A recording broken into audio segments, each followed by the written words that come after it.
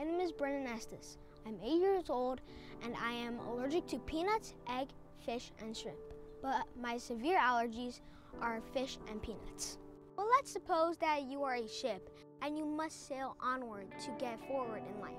Severe allergies would be like an anchor that stops you from moving and instead puts you in boundaries. This is because you have to always stay alert about what is in your food, because if you don't, there is a great chance of death.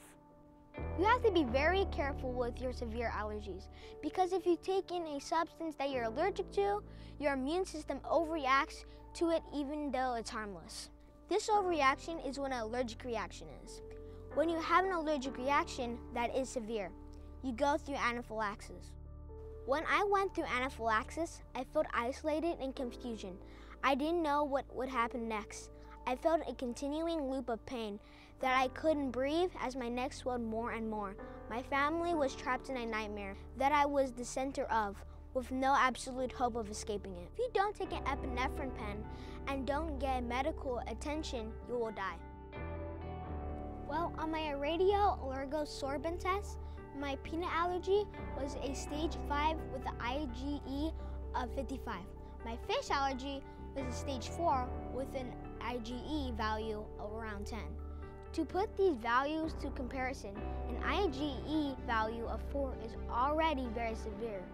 In order to keep yourself safe from severe allergies, you must always listen to your doctor. My doctor is Dr. Ebeling. Crazy enough, he was the allergy doctor for the U.S. President George W. Bush. Dr. Ebeling told me to stay away as much as I can from the things I am allergic to.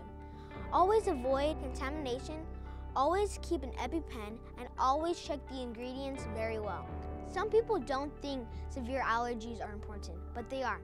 Many families and people have severe allergies, so it's important that we start protecting others from them by just giving allergy information or by just providing allergen-free food.